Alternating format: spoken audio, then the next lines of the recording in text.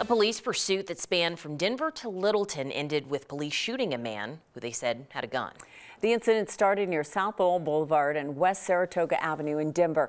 It ended at Clement Park in Littleton. That's near Columbine High School. To be clear, this did not involve the school, but it did push the school into secure status as classes continued. Crime and Justice reporter Matt Jablow has been following this case since it broke today. Matt, we know this started as a tip about a man with a gun.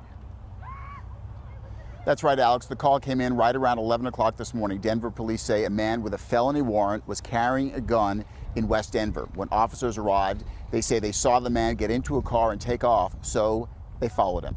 Denver Police Chief Ron Thomas says officers tracked the suspect to the intersection of Bowles and Pierce in Littleton. According to Thomas, when officers tried stopping the suspect, he got out of his car with what appeared to be a gun and started running into Clement Park with the officers right behind him. Thomas says officers tried taking the man down with non-lethal force, but it did not work. Ultimately, lethal force was used. The party did go down. Officers attempted to render some medical aid and was able to secure that individual.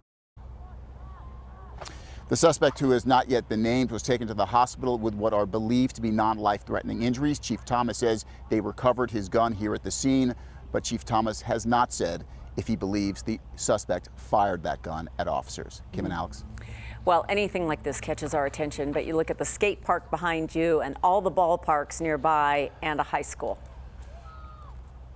It sure could have been a lot worse. All right. Thank you, Matt.